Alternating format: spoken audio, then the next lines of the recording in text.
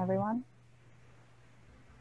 The ability to assess the chest radiograph is a necessary skill all medical imaging technologists, radiologists, and other radiological personnel must possess. Although there is a standard medical criteria for guiding the assessment of the chest radiographs, there is no standard acceptance limit. Thus, validating the acceptance of an image is very subjective and inconsistent. This project aims to create an automated solution using computer vision systems to increase the efficiency and consistency of quality assessment of digital chest X-rays done by medical imaging technologists and radiologists. Our research questions are, is the CNN a more accurate image classifier compared to traditional classifiers? Can automating quality assessment of non-urgent chest X-rays decrease the frequency of falsely validated images? To what extent does the CNN match the radiologist's quality inspection results? And in what areas does automated evaluation fall short of manual evaluation? Our research objectives are to determine the pros and cons of various algorithmic approaches to classifying X-ray images, to develop a CNN model that evaluates chest X-ray images against the medical criteria, to test the success rate of the CNN in classifying chest X-ray images, to determine whether the CNN can achieve a 95% accuracy on radiologist evaluated chest X-ray images, and to determine strong and weak points of the CNN by comparing visual outputs to radiologist evaluation. Our thesis statement reads, the use of a convolutional neural network to replace manual quality inspection of digital chest X-rays will decrease the frequency of erroneous results being accepted. So although we did not have clearance to get data on rejection rates from local hospitals in Guyana, numerous studies such as Waller 2010 and the references within it have concluded that post-digital revolution, rejection rates of radiologists generally fall around 5%, giving us a baseline of 95% accuracy to surpass if we wanted to reduce our error rates. On the other hand, in terms of building the actual model, medical computer vision has developed a long way from simple query systems to traditional machine learning algorithms such as naive Bayes to more recently, deep learning. Projects such as AlexNet have shown that local connectivity makes spatial features more of a priority.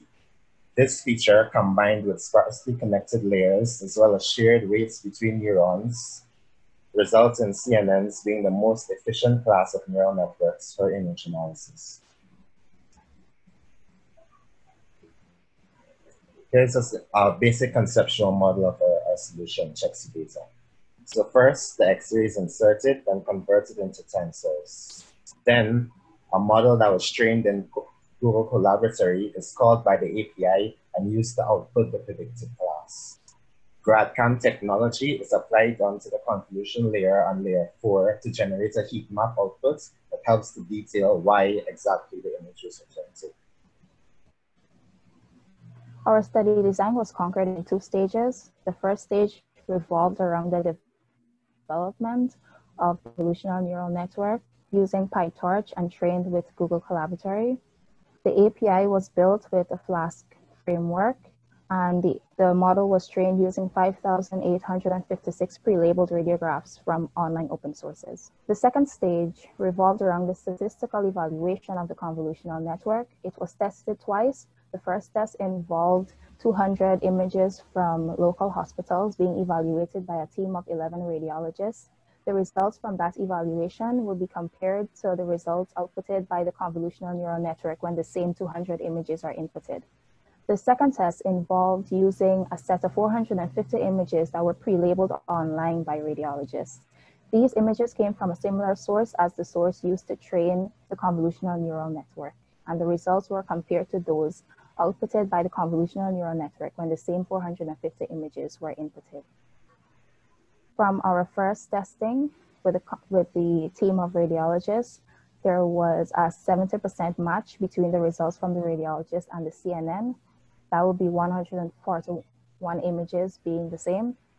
And from the second testing, which came from the online source similar, which comprised of images from the online source similar to that of the training set, we received an output of 420 images having matching results between the CNN and the radiologist. due to restrictions caused by the pandemic, the radiologists were not able to complete their full testing set. Thus, the F1 score is estimated and calculated based off of the second testing. We use the parameters to calculate the precision and recall and use those values to determine the F1 score. We acquired an F1 score of 0.93 for the model, and if we're putting this into perspective, an ultimate F1 score would have been 1. Before we can embark on our final objective of gathering the strong and weak points of the CNN, we first had to ascertain whether the visualization mechanism was functional. We took 10 cases of clear heat map outputs consisting of 5 true positives and 5 false negatives. We cross-checked the heat map outputs with radiologist evaluation to see whether the results are matching. In this, we had 100% success rates, and an example can be seen here in radiograph 390. The heat map displays rejection zones at areas where the density of bones is insufficient. Those are the red highlights on the image. This was in keeping with radiologist 5's evaluation sheet, which indicated poor density, although still acceptable. With the 23 false negatives found in testing set 2, we used the heat maps that have now been confirmed as accurate to determine the reasoning for false classifications by the CNN. We found that out of the 23 heat maps, 9 did not provide clear meaning as to why it was flagged invalid to the human eye.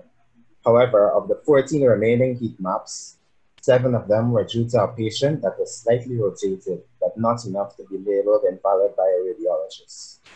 4 were due to noise in the image, such as labels containing patient information. And 3 were due to the existence of pathology, such as a floating bone or diseases such as pneumonia or tuberculosis.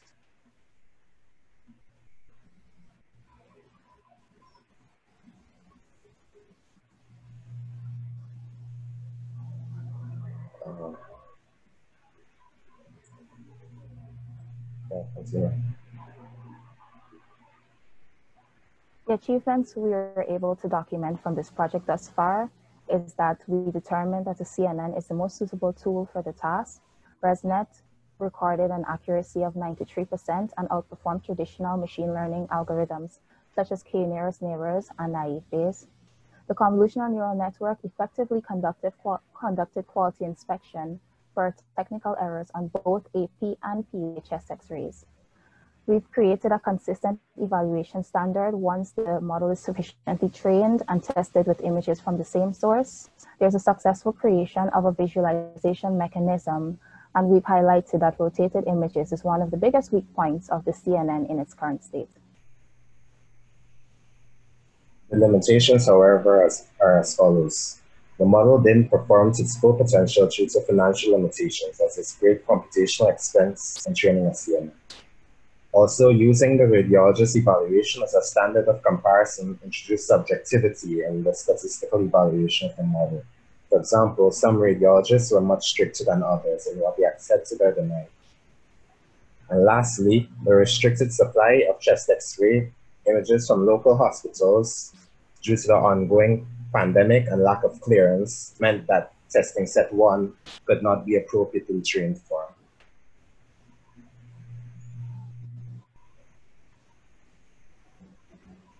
To conclude, the convolutional neural network fell below the baseline of 95% on both testing sets and was not able to match radiologist evaluation of local images. However, the heat map visualization was 100% accurate, filling the gap left by Satyendra Kashyap, and it proved that slight rotation, labels, and pathology are the biggest sources of false negatives.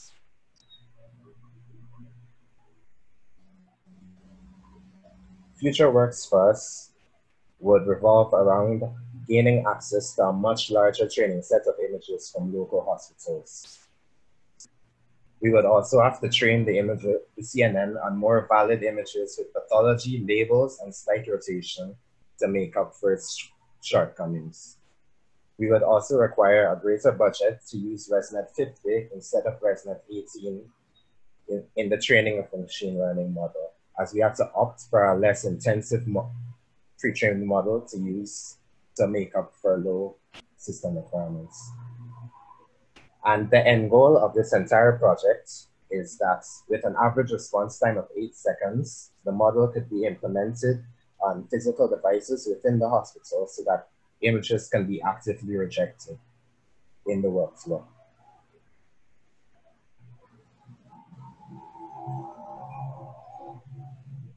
This brings us to the end of our presentation. Thank you for listening.